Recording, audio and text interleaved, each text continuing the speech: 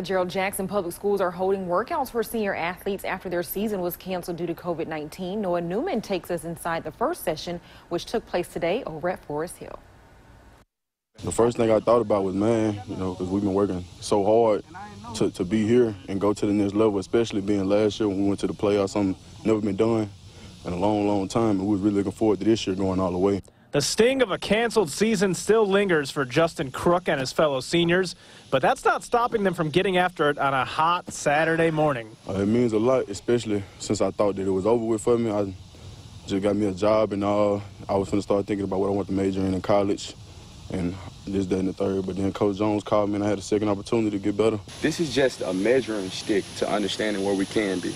They're getting a chance to work out with strength and conditioning coach Christopher Monaghan, a local star who won a SWAC title with Jackson State in 2007.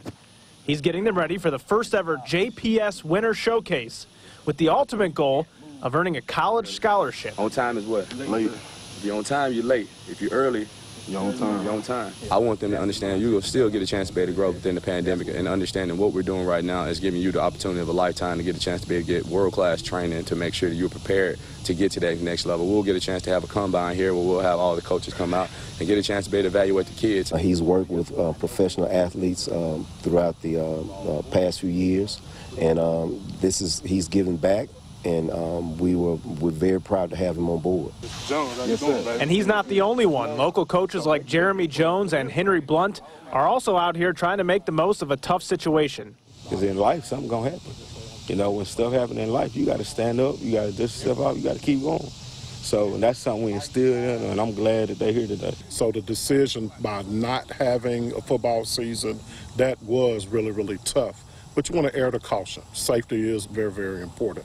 But to have something like this for them, it lets them know that the particular athletic department is still invested in them still going to college. So you still doing the same thing? A sense of normalcy and hope that they haven't played their last game. We will get better.